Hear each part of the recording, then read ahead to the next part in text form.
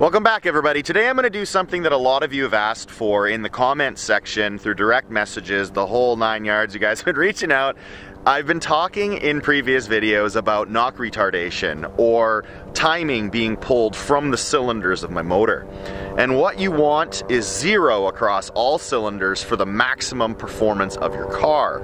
In a couple videos ago, I stated that by adding some ethanol into your pump gas and bringing that ethanol content up to about E15, E20, you're actually able to provide better performance to your car, and you might see some of that timing retardation that's coming out of your cylinders be gone and running 0 across the board. The goal is to get 0 across all 5 cylinders. I'm trying to dumb this down. I learned it just last year, and I'm trying to make it so other people can get the maximum performance out of their RS3 or TTRS, same thing. Today I'm going to be using VCDS, or old school talk VAG-COM, to be doing this. I'll go through the different parameters you need to actually log and what you need to do on the street to actually perform the log, and I'll see how well my car's running. Right now I'm running the 93 octane file, stage 2 from Unitronic, but I'm using 92 octane fuel because that's what I have available to me, as well as additional E85. Right now I'm running about an E19, E20 blend in hopes that any type of correction that's being seen on the cylinders will be gone and I'll get the maximum performance out of my vehicle. So the first thing you're gonna need is an actual cable to run the VCDS program. I'll put in the link below where you can actually buy the cables from. There's multiple different cables you can use. You plug it into your OBD2 port and then into a laptop. And on the laptop, you're gonna need to download a program called VCDS. You're gonna need to open that up. Then you're gonna need to select the parameters that you're gonna wanna log. I'm simply going to be showing you guys the different corrections in each cylinder, not the boost or anything like that that you can also use VCDS to log. So the next one's engine. Loads up. Next one is advanced measuring values.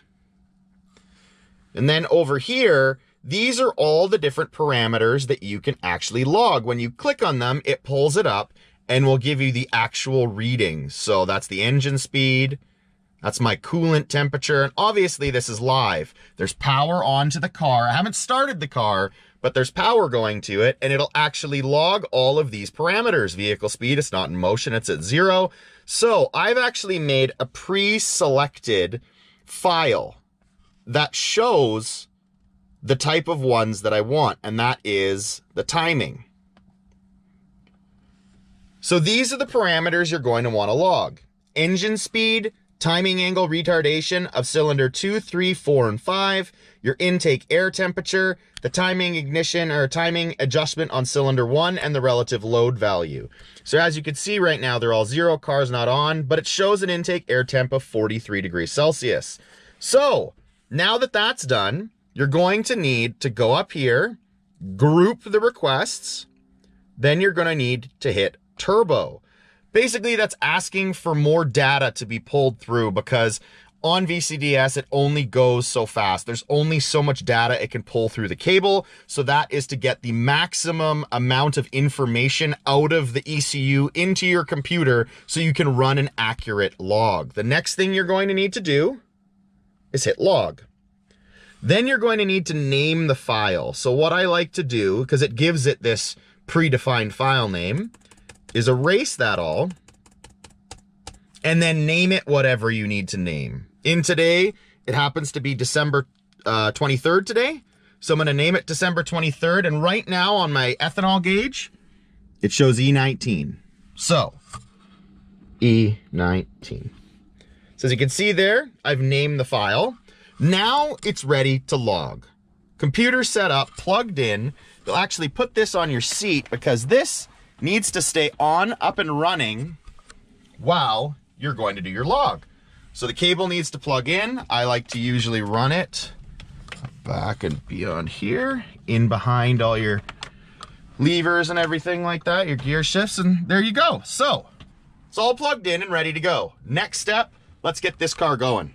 Okay, so we have the system up and running, it's all plugged in, VCDS is ready to log, the name of the file has been chosen, but now you need to actually get the car in motion.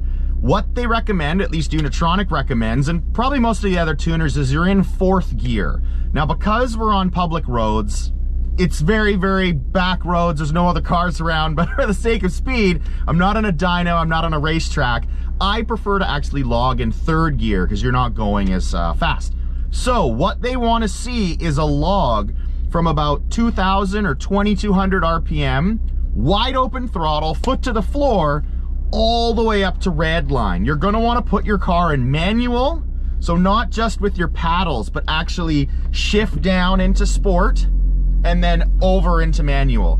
That way, when you hit red line, you'll actually hit red line. It won't shift into the next gear because you don't want that with your logs.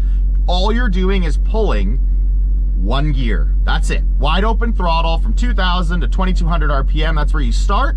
And then you go all the way to red line, and then you're done. And that's the end of the log. That's gonna give them a pretty good view of how well your car's running at wide open throttle, which, as much as you want your car to be an excellent daily driver, that's where to give them, that's how you can give them the information they need to make sure your car is running optimally. So we're gonna get it on the road right now. We'll get a little bit of speed, and then I'll walk you through the process. Empty road, empty street, nice and clear, straight as an arrow. You wanna get the car in 3rd gear. You're in 3rd gear, you're cruising now. You're about 2,000 to 2,200 RPM. You're gonna reach over on your laptop and hit where it says start. Now it's logging. Floor it. And it's going, and it's going, and it's going, and it's going. Red line, shift gears, get it up to 7, you're cruising, gently slow down, and you're gonna wanna go back over to your laptop and hit stop. That's your log. That is the bit of information now that we're going to put, well, first of all, it's gonna be put into an Excel spreadsheet, or a CSV file. Then we're gonna take that file and put it onto an actual website, which will convert it into a graph, which makes it much, much easier to read. So we're finished the log, we've pulled over to a safe spot, turned off the car, unplugged everything, everything's done, everything's good to go. Now you're actually gonna need to go to a website called Zap Me, or datazap.me. You're gonna then have to make an actual account. So I've already done so, and I'm going to do that now.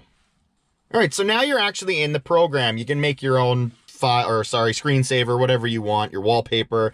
Then you're gonna go to upload log. You're going to upload the English CSV. Then it's going to ask you to actually find the file on your computer. You can either browse or you can just pull it up. I happen to already have it ready to rock and roll. There's a file that will be created, or a folder that will be called logs. That's going to be under your VCDS folder. I have 100 different logs in here because I do this all the time. You're going to drag it and drop it in the appropriate spot. Shows that it's been there. You need to scroll down to the bottom, and then here you're going to have an option. Do you want to make this record public or not? It really doesn't matter. There might be people scouring through this to see your logs, but I doubt it. So we're going to hit save.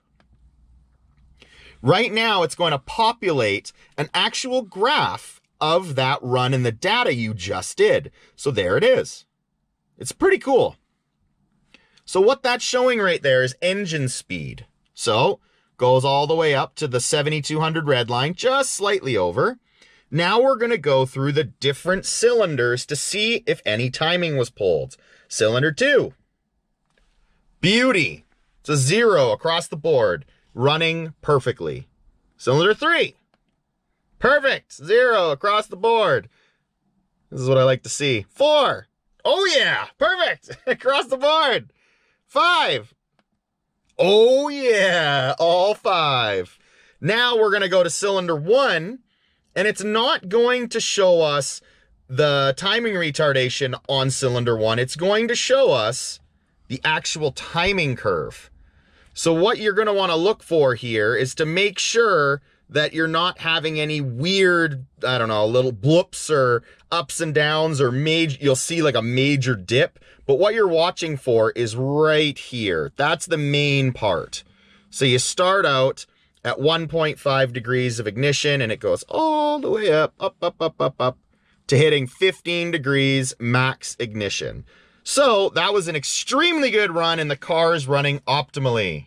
So if you're using a standard run-of-the-mill production file on 91 octane or 93 octane, you do this run in this exact setup, but just on regular pump gas, I can guarantee you, you will see timing being pulled on individual cylinders, possibly all of them. On pump gas, that isn't a terrible thing. If you have a couple degrees here and there, it is what it is, but you could get a bit more out of the tune if perhaps your octane was a bit higher. And that's why I run a little bit of E85 in my pump gas to allow for more power, to make sure that the engine is getting the absolute most, or I can get the most out of the engine possible. That was an unbelievable run. I hit 0 across the board. Engine's running phenomenally on the fuel that I'm using, so that is money.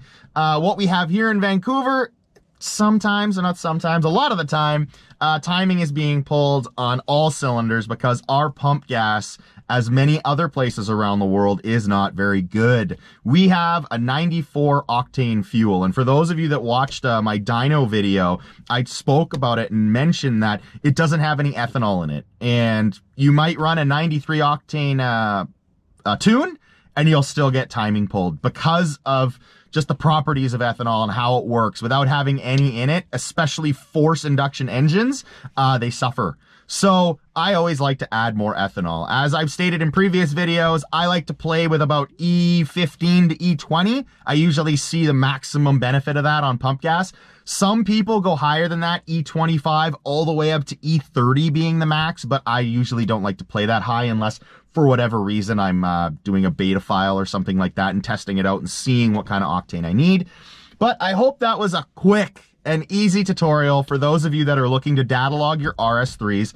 Like I said before, I'll put in the description below where you can actually get that VCDS cable, where you can order it from. It's called Rostec. That's the name of the company.